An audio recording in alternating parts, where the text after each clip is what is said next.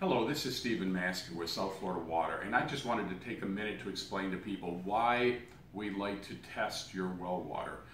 We get several calls of people just wanting us to give them a quote over the telephone, and we can be very generalized, but the reason I hesitate with quotes is we need to test your water, because if we just sell you a simple water softener to go on your well, and then it turns out you have sulfur problems, which is rotten egg smell, a water softener isn't capable of taking care of that, or real high iron, or tannins, or anything like that, or bacteria.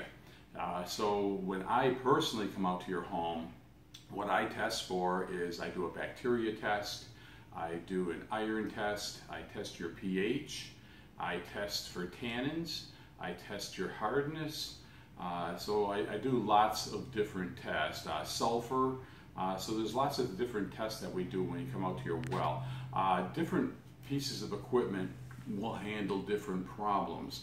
Like I told you, a water softener wouldn't handle sulfur. Well, the water softener, what that's good for is that will take care of all the minerals in the water, the calcium in the water, and it will take care of a degree of iron. So if you have a small amount of iron in your water, a water softener will take care of that. But most of the time on most wells, it's my finding, at least in the mid-central Florida range, a lot of people have tannins in their water and they don't realize it's tannins. They think it's iron, but yellow water, if you were to take a yellow bucket and right out at your well before it goes through any filtration and fill that bucket and let it set a couple of minutes, if the water turns yellowish, that's usually tannins in the water, and that can be easily treated. It just needs to be oxidized, and that can be treated with hydrogen peroxide or a tannin filter, but there's different filters for different problems. And same as if you have high iron, we have different filters to oxidize that iron and to remove the iron. So different filters will handle different water problems.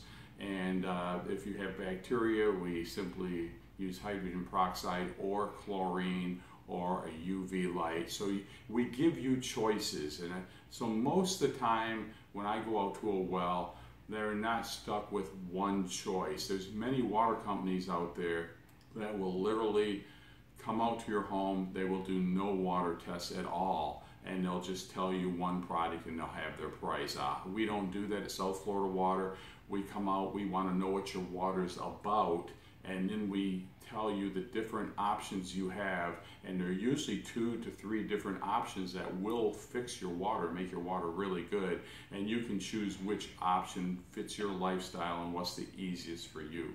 So what you're saying that is if you have a well, the first thing that you would want to do is have your water test. Is that what I'm understanding? The first thing you want to do before you can even discuss filtration is you have to know what's in your water. So yes, you need a water test.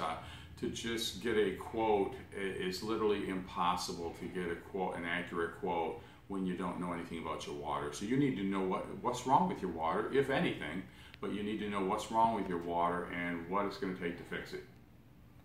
So again, this is Steve with South Florida Water, and thank you very much.